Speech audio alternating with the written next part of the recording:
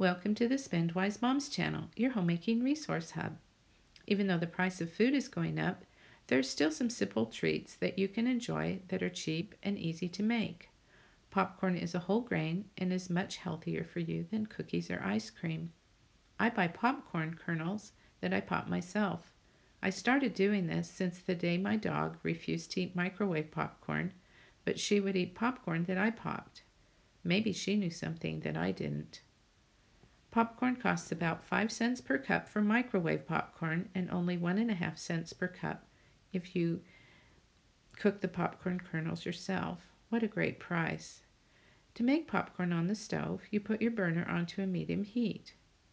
Pour your oil in and add a few kernels of popcorn.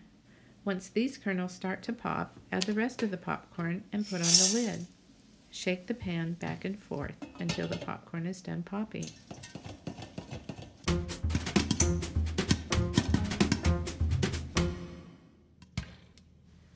Once the popcorn stops popping, take off the lid and sprinkle salt on top.